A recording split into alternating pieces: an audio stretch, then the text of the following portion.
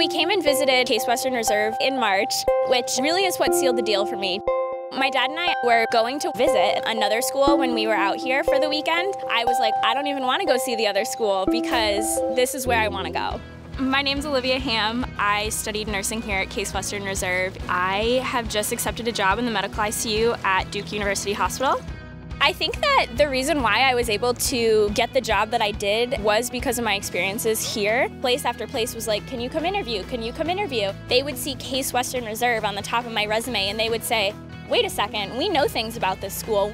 I think it brings to mind an image of excellence and challenge and just overall a great rigorous school that really knows how to educate students to be successful in the future. I'm going to be starting work in July at Google at Mountain View, California. I'm pretty excited for that. I had some great faculty help me along the way with applying for jobs and scholarships, and I was able to get a good campus job before I applied, and then that led to getting good internships, which eventually I think helped my resume stand out. I will be working at UC San Francisco's Center for Vulnerable Populations as a program analyst. My assistant professor put me in touch with a few people who work there, and I ended up getting selected for the position.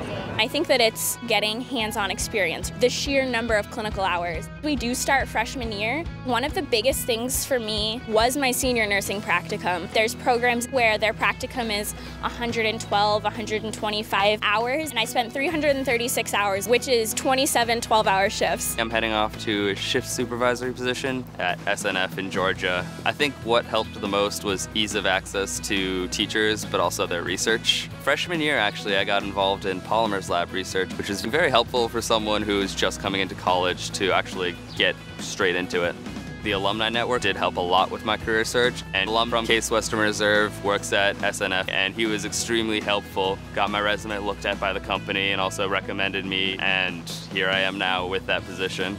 The people that you'll meet at Case Western Reserve are a very special type of person. We all know how to push each other to study harder. These are the same people who will be there to celebrate with you when you get your first 4.0, when you get the position in the club that you're involved in.